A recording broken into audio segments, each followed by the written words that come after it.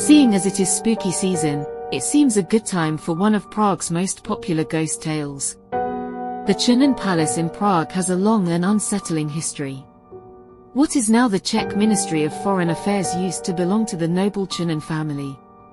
Next to the palace, there used to be a column that marked where the pagan princess Drahomira was dragged down to hell sometime around the year 900. To this day it is considered a portal to the underworld. A stone circle still marks the spot. Why you would build a palace next to the entry to hell is anyone's guess. Evil spirits haunted the palace. This went unnoticed by one particularly self-centered countess of the Černín family, who seems to have been the local equivalent of Marie Antoinette. The vain countess would bathe in milk and wine and dined on imported delicacies, while spending endlessly on fine fabrics and jewels.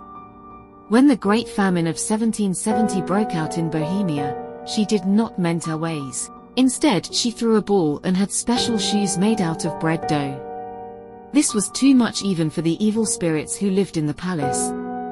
9 demons came up and verbally taunted the countess, and then danced her into such a frenzy that the bread shoes caught fire.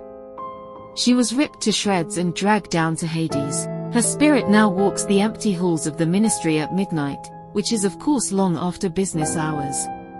Nobody knows how to release her from her curse, but beware, for if you dance with her you will be dragged down to the underworld as well. You will also likely face charges for trespassing in the ministry after hours, as this only happens at midnight and the building has very high security. Anyone who has dealt with Czech bureaucracy may well choose going straight down to hell instead, as it will be much easier to deal with.